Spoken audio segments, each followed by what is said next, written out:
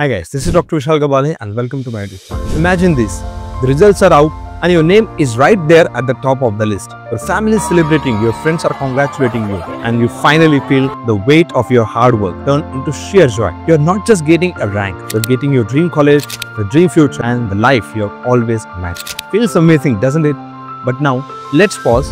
If this is, why is that only 2% of the students make it to this stage? तेरा है यार last और तेरा second last. While the rest, despite their effort, fall short. It's not just about working hard, it's about working smart. And that's exactly what I'm here to show you today. Well, first you should know why most people don't make it. First, the difference between the top 2% and the rest isn't intelligence or resources. It comes down first is lack of clear plan. Most students start strong but get lost in the vast syllabus. They don't know what to prioritize or how to track progress. Second is poor retention strategies. Revisiting once and hoping to remember everything doesn't work. Our brains are naturally wired to forget unless we actively reinforce the material. Third is burnout from ineffective study methods. Many students spend hours studying but fail to focus or use techniques that maximize learning. Now this leads to exhaustion, frustration and eventually giving up. But here is the good news. If you address these three issues, you can not only crack the exam but also enjoy the process. Let me show you how. So this is the step-by-step guide for cracking any exam. Step 1. Visualize your success. Before anything else, you need a clear vision of what you are working for. Studies in psychology shows that visualization primes your brain for action. Spend 5 minutes every day imagining your name on the top of the rank list, your admission letter in the hand, and the pride of your family's eyes.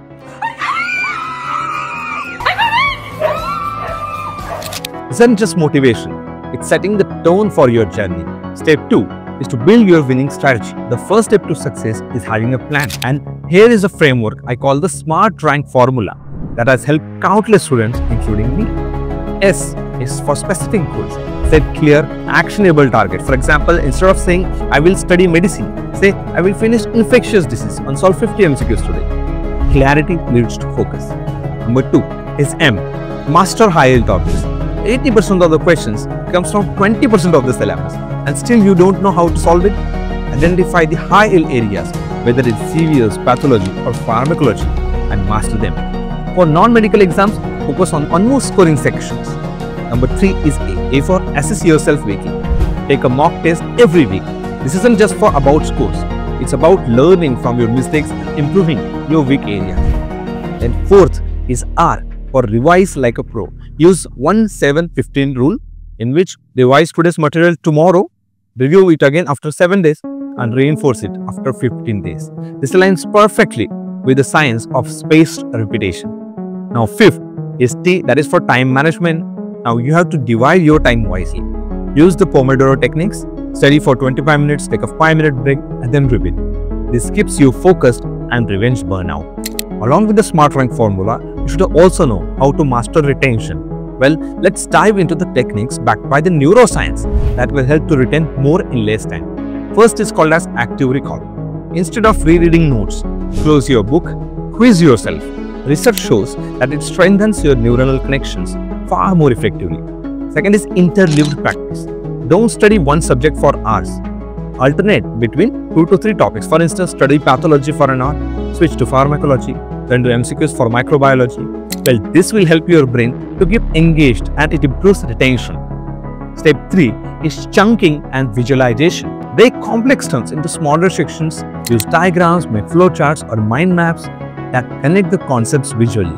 Einstein himself believed in solving problems through visualization. Next is step 4, which is I think most important, that is taking care of your mental and physical health. Always remember, healthy mind resides in a healthy body. Your brain is your greatest tool, so take care of it. First is by taking good sleep. Around 7 to 8 hours of sleep every day helps to improve memory consolidation according to studies. Always remember, sleep isn't waste of time. It's a saving of your energy. Second is exercise. Even 20 minutes of walk can improve your cognition. Third is most important, that is nutrition and hydration. Fill your brain with food rich in omega-3, vitamins, antioxidants. Stay hydrated because dehydration can reduce focus by almost 30%. And lastly, step 5, that is to adopt a growth mindset. Well, this is what separates the top 2% from the rest. A fixed mindset sees failure as the end, while a growth mindset sees it as a stepping stone. If you miss a target, don't panic, analyze and adapt. As Thomas Edison said, I have not failed, I have just found 10,000 ways that won't work. Your mistakes are part of your learning curve. Make as many mistakes as you can do in the grand test, in the mock test, but make sure you don't repeat it. Now, let me leave you with this thought. Success isn't a big leap. It is a series of small, consistent steps.